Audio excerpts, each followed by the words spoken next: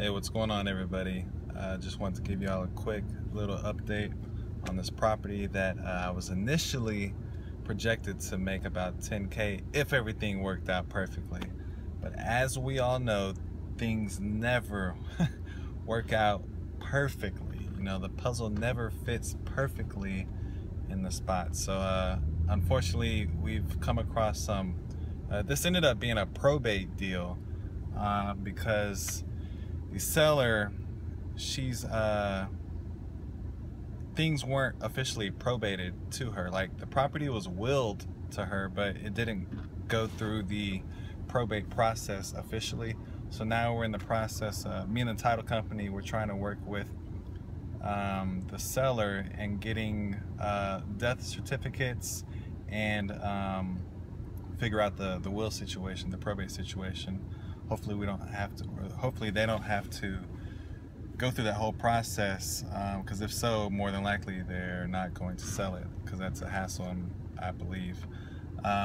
So yeah, we're just waiting on the seller to hit me back with hopefully the documents and the dates of the deceased, and just go from there. So right now, oh well, I did find a buyer finally for $41,000, and the property's under contract for $36 and some change. So just looking to make about $4,000 and some change once it's closed, you know, if there's no other hiccups that arise. So yeah, I mean, it's decent. I mean, it's something, you know, but of course I was hoping for that 10,000, but I should have known that it was a lot of red flags when I was talking with him. First off, talking with him and finding out that there's 2 deceased, my next question should have been, so when was the probate process? How many other heirs are there? Because there's 2 other sisters that are involved now.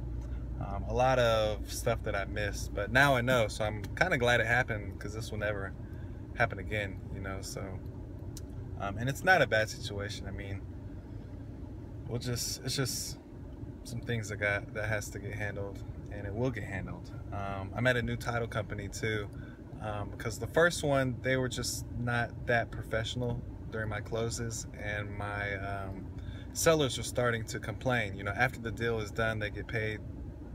3 sellers have reached out to me in total now, telling me that they weren't really accommodated like they should have been. So I had to move around. I found another title company that's very investor friendly. My mentor actually recommended me to them and sent like an introductory email, you know, just explaining how I was a good guy and everything. So they automatically trust me since they trust him and have done a lot of good business with him. So that was real cool. But yeah, I will definitely keep y'all updated on what happens. Yeah, with this deal. So hopefully y'all are having a productive Wednesday. I just left work, so I'm about to go to work.